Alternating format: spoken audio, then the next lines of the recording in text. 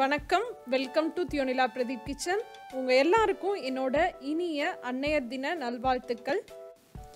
இன்றைக்கி நான் பண்ண போகிற ரெசிபியை என் அம்மா அப்புறம் வேர்ல்டில் இருக்க எல்லா அம்மாவுக்காகவும் நான் டெடிகேட் பண்ணுறேன். வாங்க இது என்னன்னு பார்க்கலாம். நான் இந்த மதர்ஸ் டேக்கு எந்த ரெசிபி பண்ணலான்னு ரொம்ப குழப்பமாக இருந்தேன். அப்போ தான் நான் யோசித்தேன், ஏன் நம்ம எல்லார் அம்மாவுக்கும் பிடிச்ச மாதிரி ரெசிபியாக பண்ணக்கூடாது அப்படின்ட்டு யோசித்தேன். அப்போ தான் எனக்கு இந்த ரெசிபி ஸ்ட்ரைக் ஆச்சு. அதுதாங்க நம்ம எல்லார் அம்மாவும் டெய்லியும் சாப்பிட்ற டைஜஸ்டிவ் பிஸ்கட் அல்லது மேரிகோல்டு அப்படின்னு பல பேரில் வருது. ஆனால் நம்ம அம்மாலாம் கடையில் வாங்கி சாப்பிட்ற மேரிகோல்டெல்லாம் உண்மையிலே நல்ல ஹெல்த்தியானது தானா அப்படின்னா அது கொஸ்டின் மார்க் தான். அதனால இன்னைக்கு நம்ம வீட்டிலையே எப்படி டைஜஸ்டிவ் பிஸ்கட் மைதா மாவு சேர்க்காம கோதுமை மாவு பயன்படுத்தி பண்ணுறதுன்னு பார்க்கலாம். அதனால இந்த ரெசிபியை இந்த மதர்ஸ் டேக்கே உங்கள் அம்மாவுக்கு செஞ்சு கொடுத்து அவங்கள சர்ப்ரைஸ் பண்ணுங்க. வாங்க இப்போ இது எப்படி பண்ணுறதுன்னு பார்க்கலாம்.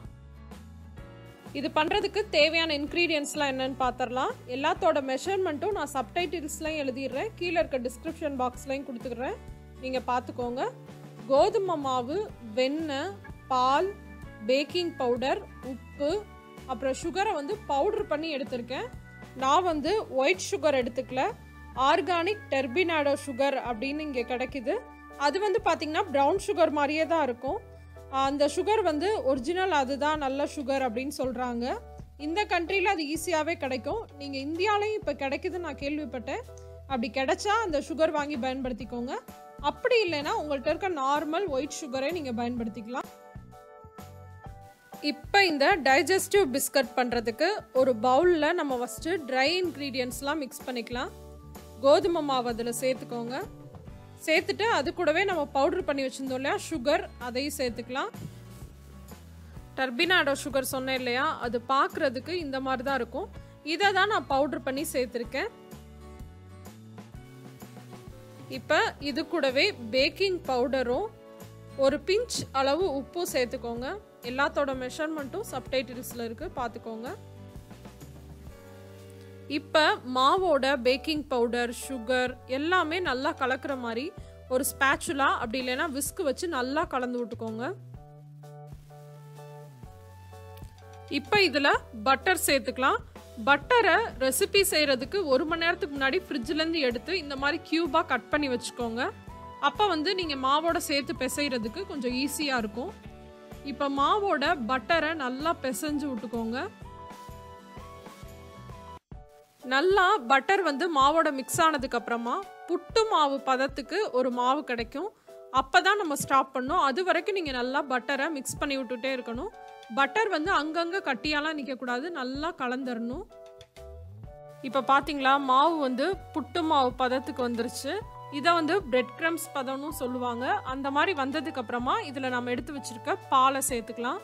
சேர்த்துட்டு நல்லா சப்பாத்தி பிசைகிற மாதிரி நல்லா பிசைஞ்சுக்கோங்க. தண்ணி ரொம்ப தேவைப்படாது, பாலே போதுமான அளவு தான் இருக்கும். உங்களுக்கு கொஞ்சம் ட்ரையாக இருக்க மாதிரி இருந்துச்சுன்னா 1 டேபிள் ஸ்பூன் தண்ணி சேர்த்துக்கோங்க. அதுக்கப்புறம் வேணும்னா அடுத்து சேர்த்துக்கலாம். தண்ணி அதிகமாக சேர்த்துட்டிங்கன்னா உங்களுக்கு பிஸ்கட் நல்லாவே வராது. நான் பால் சேர்த்ததுக்கு அப்புறமா எனக்கு கொஞ்சம் ட்ரையாக இருக்க மாதிரி இருந்துச்சு. அதனால் ஒரே ஒரு டேபிள் ஸ்பூன் அளவு மட்டும்தான் நான் தண்ணி சேர்த்து பிசைஞ்சிருக்கேன்.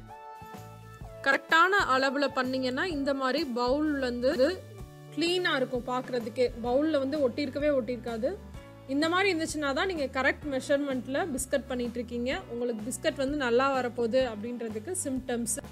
இப்போ இந்த மாவை 2ஆக பிரித்து நம்ம சப்பாத்தி மாதிரி விரிக்க ஆரம்பிச்சிடலாம். நீங்கள் கிச்சன் கவுண்டர் டாப்பில் இதை பண்ணலாம். அப்படி இல்லைன்னா அதுக்கு மேலே இந்த மாதிரி ஒரு பார்ச்மெண்ட் பேப்பர் போட்டுட்டு அதுக்கு மேலே தேய்ச்சோனாலும் ஒட்டாமல் வரும். இப்போ இந்த மாவில் மேலே கீழேயும் கொஞ்சமாக கோதுமை மாவு சேர்த்துட்டு நம்ம விரிக்க ஆரம்பிச்சிடலாம். இது கொஞ்சம் பிஞ்சிட்டு வர மாதிரி தான் இருக்கும். ஆனால் லேசாக அமுத்தி விட்டிங்கனாவே ஒட்டிக்கிறோம். அதனால நீங்கள் ஷேப்லாம் எதுவும் பார்க்காதீங்க, சும்மா அப்படியே தேய்ச்சிக்கோங்க. நல்லா தின்னாக தேய்ச்சிக்கோங்க. இப்போ இந்த மாதிரி நல்லா தின்னாக தேய்ச்சதுக்கப்புறமா உங்கள்கிட்ட குக்கி கட்டர் இருந்துச்சுன்னா அதை பயன்படுத்தி கட் பண்ணிக்கோங்க. எந்த ஷேப்பில் வேணாலும் கட் பண்ணிக்கலாம். அப்படி இல்லைன்னா இந்த மாதிரி ஒரு குட்டி கிண்ணத்தை வச்சு ரவுண்ட் ஷேப்பில் கட் பண்ணிக்கோங்க. உங்களுக்கு ஹார்ட்டின் ஷேப், டைமண்ட் ஷேப் எப்படி வேணும்னாலும் நீங்கள் கட் பண்ணி எடுத்துக்கலாம். கட் பண்ணதுக்கப்புறமா அந்த சைட்லலாம் இருக்கு இல்லையா, அதையும் எடுத்துட்டு அடுத்த தடவையில் மாவோட சேர்த்து பிசைஞ்சு நீங்கள் தேய்ச்சி எடுத்துக்கலாம். இப்போ இதை வந்து நம்ம எப்படி டெக்கரேட் பண்ணுறது அப்படின்னு பார்க்கலாம். இப்போ இது பார்க்குறதுக்கு டைஜஸ்டிவ் பிஸ்கட் மாதிரியே இருக்கிறதுக்காக நான் ஒரு டூத் பிக் வச்சு இந்த மாதிரி ஹோல்ஸ் போட்டு விட்றேன். அப்போ வந்து பார்க்குறதுக்கு இன்னும் நல்லாயிருக்கும். இந்த ஹோல்ஸ் வந்து இதிலே கூட நீங்கள் இனிஷியல்லாம் எழுதலாம், அப்படி இல்லைன்னா ஹார்ட்டின் ஷேப் வரையலாம், அப்புறம் டைமண்ட் ஷேப் வரையலாம். எந்த மாதிரி வேணாலும் உங்கள் க்ரியேட்டிவிட்டியை நீங்கள் பயன்படுத்திக்கலாம். இப்போ நான் இதில் நிறைய டிசைன்ஸ் வந்து பண்ணியிருக்கேன். உங்களுக்கு எல்லாத்தையுமே முடிச்சுட்டு நான் என்னென்ன டிசைன்ஸ் பண்ணியிருக்கேன் அப்படின்னு காட்டுறேன். இப்போ நம்ம பிஸ்கட்டோட டிசைன்ஸ்லாம் ரெடி ஆகிடுச்சு. பார்க்கவே எவ்வளோ சூப்பராக இருக்கு இல்லையா? இப்போ இதை வந்து நம்ம பேக்கிங் ட்ரேக்கு மாற்றிடலாம். நான் ஏற்கனவே அவனை 340 டிகிரி ஃபாரன்ஹீட் அல்லது 170 டிகிரி செல்சியஸ்க்கு ப்ரீஹீட் பண்ணியிருக்கேன். அந்த அவனில் இந்த பேக்கிங் ட்ரேவை வச்சு 15லேருந்து 20 நிமிஷம் பேக் பண்ணலாம்.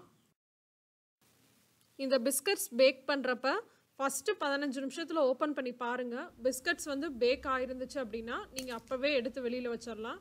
ஏன்னா தின்னா பிஸ்கட்டை நீங்கள் வந்து எடுத்துருந்தீங்க அப்படின்னா 15 நிமிஷத்துலேயே பேக் ஆகிரும். ஒருவேளை உங்களுக்கு 15 நிமிஷத்தில் ஒரு சில பிஸ்கட் மட்டும் கலர் மாறி இருந்துச்சு அப்படின்னா அந்த பிஸ்கட் மட்டும் ரொம்ப தின்னாக இருக்குது அப்படின்னு அர்த்தம். அப்போவே வந்து அந்த பிஸ்கட்டை மட்டும் எடுத்து தனியாக வச்சுருங்க. இல்லைன்னா அது கடைசி வரைக்கும் விட்டோன்னா கருகிரும். எனக்கு கரெக்டாக 17 நிமிஷம் ஆச்சு பிஸ்கட்ஸ்லாம் நல்லா பேக் ஆகிறதுக்கு. பார்த்தீங்களா, பார்க்கவே எவ்வளோ அழகாக இருக்குன்னு. இப்போ இதை வந்து உள்ளே எப்படி இருக்குது அப்படின்னு நான் உடச்சி காட்டுறேன். எவ்வளோ மொறுமொறுன்னு இருக்குன்னு நீங்களே பாருங்கள். பார்த்தீங்களா, நம்ம கடையில் வாங்குற மாதிரி அவ்வளோ மொறுமொறுன்னு சூப்பராக இருக்குது. இந்த ரெசிப்பியை கண்டிப்பாக இந்த மதர்ஸ் டேக்கு ட்ரை பண்ணி பாருங்கள். ட்ரை பண்ணி பார்த்துட்டு உங்கள் வீட்டில் இருக்கவங்களாம் என்ன ஃபீட்பேக் சொன்னாங்க அப்படின்றத கீழே இருக்க கமெண்ட் பாக்ஸில் என் கூட ஷேர் பண்ணிக்கோங்க. இன்னொரு இன்ட்ரெஸ்டிங்கான அதே சமயம் ஹெல்தியான ரெசிபியோடு உங்களை சந்திக்கிறேன். அதுவரை உங்களிடமிருந்து விடைபெறுவது உங்கள் தியோனிலா பிரதீப். தேங்க்யூ.